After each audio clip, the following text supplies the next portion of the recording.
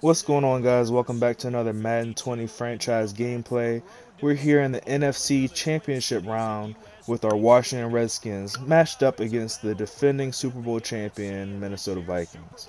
So our Redskins team, we're coming off of a pretty big win last week in the divisional round up against our divisional rivals, the Philadelphia Eagles. The defense, outstanding. I couldn't have asked my defense to play any better than what they played in that divisional round. Offense, yeah, we got some work to do. The offense definitely struggled in that game against the Philadelphia Eagles. Some things we could definitely got to clean up. Probably got to start looking more to our superstar receiver, Emmanuel Hall. I don't think I did that enough, but we're gonna work on that in our conference in our conference game here with the Minnesota Vikings. So in my pregame scouting and watching the Minnesota Vikings divisional round, there's definitely a few players on this team we got to be cautious of. The first one, Dalvin Cook. Dalvin Cook is deceptively fast. Like he's a lot faster than what he looks. Um, and my opponent, he has like some like swerve. Like I have no idea. Like he just when he swerves with Dalvin Cook, he's gone. Like I don't understand it. Like he swerves so perfectly. Right here, our defense gets a nice little stop, forces a punt, and our offense is starting from the 1 yard line again. So I mean, fortunately for us, our offense is used to starting on the 1 yard line. We started on the 1 yard line in the divisional round against the Eagles. That however, didn't really have a good outcome, and it looks like it's not going to have a great outcome again as Andrew Luck nearly throws the ball away on second down to back to the Minnesota Vikings. And somehow here on 3rd and 9, he finds Paul Richardson on an out route, and Paul Richardson just barely gets enough for the first down. So, anyways, after that, we come back and hand the ball off to Darius Geis. Arguably, I should have been doing that as soon as I was on the 1 yard line. That's what I did in the divisional round against the Eagles. And then on 2nd and 1, we burn them over the top with Emmanuel Hall, and it gets called back for holding. These are plays like this you cannot have in the championship round. You can't have this in the conference championship game. You definitely can't have it in the Super Bowl. And I mean, come on now. We just got to play better overall as a team. That's points off the board, which really hurts. 3rd and 10, looking to get something going. Looks like he's sending a blitz off the left. I motion my running back over. Andrew Luck's back. He has Emmanuel Hall, and he just can't hold on to the contact. I think that was Derwin James who ended up hitting him and knocking the ball free. So we end up going 3 and out, punting the ball away, and Philip Lindsay back there to return, and Philip Lindsay has an amazing return there. But anyways, like I said on defense, we got to stop Dalvin Cook. He's one of those threats, and come out. Dalvin Cook breaks a tackle, and Lars Woodby, he's not slow. I think he has 92 speed. Dalvin Cook just beat him on the edge. Like I said, Dalvin Cook to me, like, I don't know. When I was watching the games, it looked like they were just taking bad angles or his players were just slow. Nah, this dude is actually like really fast. Like, I don't know. I don't know what it is. He's just really fast. But anyways, our offense is back out here again for its next possession. Try to get things going on the ground a little bit. Try to ease Andrew Luck back into the game. Try to take some of the pressure off on him. Give him some short yardage situations to look for completions.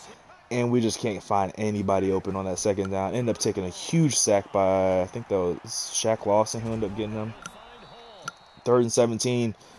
Oh, dangerous throw. And I have no idea how the heck Emmanuel Hall ended up holding on to that one, but I'm glad he did. Darius Geis, amazing catch, just couldn't keep both feet in bounds. Come back on 2nd and 10, try to run the ball with Darius Geis, and he just gets stopped up by that defensive line. Now we're in a situation where I'm trying to avoid 3rd and long situations. We end up finding Emmanuel Hall again across the middle. He takes another shot, unable to hold on to this one though. And again, for the second time, we're forced to punt the ball away. So again, not what I'm expecting, or this is what I'm expecting. I was just hoping that things would be a little bit better. Just it seems like our offense is picking up from where they left off in the divisional round. We just we just can't get things going. Really stagnant. Can't move the ball at all. We're penalizing ourselves and we're taking points off the board for ourselves and just really putting more pressure on the defense. And like I said about weapons with this Minnesota Vikings team, it doesn't just end at Dalvin Cook. He has about 3 receivers with 95 speed. So defensive game plan was definitely, we're not leaving anybody really one-on-one on anybody. We're playing a lot more zone than anything. Occasionally we may go to 2-man under, but cover 1 is off the board completely. I can tell you that right now. I don't think I ran any cover 1. But anyways, it ended up burning us over top, 14-0. And again, our offense just can't get anything going. Third and long, another third and long situation like I've been trying to avoid. Luckily here we end up completing it to Terry McLaurin. I got kind of scared with that. I saw that slant late, and he got in the vicinity of the cornerback, but it was just out of his reach. But like I should have been doing from our first possession where we got stopped up on or we got started out on the 1-yard line, I should have been giving the ball off to Darius Geis. Darius Geis, so far in this playoffs, he's been that consistent player, or has had a consistent performance for our offense. He's the only thing consistent moving for our offense. Andrew Luck just can't seem to get on the same page with his receivers, and he just can't seem to stop throwing the ball to the other team. Here on defense, we're looking for a stop. Definitely need a stop. I'd really rather, if anything, I'd rather give up 3 points here and go down 10, but go down 2 touchdowns would be really difficult to come back from. 3rd and 9, he's taking another deep shot again. Luckily, we have our corners. I think that we were in a cover 4 that time, or cover 6. Either way, we had someone deep enough, and it was over top of him, able to swat that ball away, so Brandon Cooks couldn't come up with the reception there, and we forced a punt. Again, the situation that we want to be in. Our defense put us in a great situation to tie the game up now. We just need our offense to get things going, get on the same page, move this ball downfield, and put it in the end zone. 1st and 10, our tight end Parkinson ends up dropping the ball. 2nd and long, we end up going for Emmanuel Hall. Looked like he was in one-on-one coverage, should have been able to make a play, dropped the ball. 3rd down, Andrew Luck just inaccurate on that one, and we punt the ball away again. So this is now our 2nd opportunity that we had to tie the game up, or to take the lead, I believe. No, yeah, just to tie the game up. Beautiful play right here on defense, but with user and Cole Holcomb. I saw that dig coming over the middle late, baited it perfectly, timed it up perfectly, ended up getting an interception. And again, our defense has put us in an amazing position to do something with this score. 2nd and 8, taking a deep shot for Emmanuel Hall. Luckily, that's not intercepted, and we still in field goal range. So at least, as long as we don't do anything stupid here, we'll at least come away with 3. And that opportunity is now thrown away also by Andrew Luck. This is really late dig route. Threw it late, saw it late. I should have just thrown the ball away and taken the 3 points that I had right there. But like in the divisional round, there was a hella lag on my kick meter in this one. I don't know if you saw it, but even when I scored my first touchdown, I literally just barely made that field goal. It bounced off of the upright and in. So didn't really want to settle for too many field goals here in this game. Really rather get touchdowns, and yeah, at that point. But here we are getting down to the last couple seconds of the 2nd quarter. He's trying to put more points on the board. He'd love a touchdown. We would really like to hold him to just a field goal or no points at all. Would be amazing if we can get a turnover. But 2nd down, nobody open. 3rd and 13, I could have sworn he was going to have that possession catch, but luckily his receiver ended up dropping that one, and we ended up holding him to a field goal. So down 17-7, getting ready to go into the 2nd half. Feeling pretty good. We still have our 3 timeouts, so we're going to try to take a shot, and Andrew Luck just gets hit right when he throws, and luckily for me, just my luck, it's intercepted by Derwin James. So it was pretty bad for me to even try testing Derwin James while he was lit up already. But I just felt that if that was a more accurate throw, I don't think Derwin James would have been able to get a hand on the ball. But anyways, we end up holding them after the interception, going to the second half, down by 10. And at this point, we need a touchdown on this drive. Our offense hasn't been moving the ball well at all, but just accidentally disconnected my mic. But like I was saying, but for us not to get any points, let alone we need a touchdown, but even a field goal helps at this point. But it looks like we're about to get that touchdown right here with Emmanuel Hall. Takes it in for, what was that, a 76-yard touchdown? Beautiful throw by Andrew Luck. Looks like he's finally getting online or getting things down packed. You can see on that field goal right there how everything was just really lagging. But yeah, huge offensive possession right there. We needed that touchdown. Like I said, we needed points. For us to go down 3 touchdowns in the second half, chances of us coming back look very slim at that point. Here, 2nd and 7, we ended up getting stuck on our defensive lineman, try to make something happen. And I just knew from the jump, when I got stuck on my damn D lineman, that it was about to be bad. Because I was going to go back there and use one of my safeties just to kind of make sure nothing gets beat deep over top. He caught me in adjustments, got sent down on Jonathan Jonathan Allen, and just tried to make something happen, just was unable. But it's all right because we come back on offense and Emmanuel Hall has double me activated. He just straight mossed his cornerback, takes it in for 6, gets us those points right back. So now we're right back into a good, familiar, comfortable position of relying on our defense to come up with the stop. Now, my defense, they tend to go above and beyond. I ask for a stop. Sometimes they just get me a stop and they'll get me those points. But right now, all I want is a stop. And we let Dalvin Cook get the edge. I went for the hit stick. I got greedy there with my safety, Lars Woodby. I should have went for the conservative tackle and just played it safe. But I wanted to try to knock the ball free and get those points for myself. End up biting us in the butt in the end. 1st and 10 on the 30-yard line. At this point, there's the hit I'm looking for, but he just has a horseshoe or a rabbit's foot or something somewhere, because that should have been my fumble. He took a direct hit from Bobby Wagner. I got the fumble I needed, and I had nobody in the vicinity, and then his lineman just picks it up and decides, let me just go ahead and run 3 yards and pick up this first down, or get us in an even better position, whatever.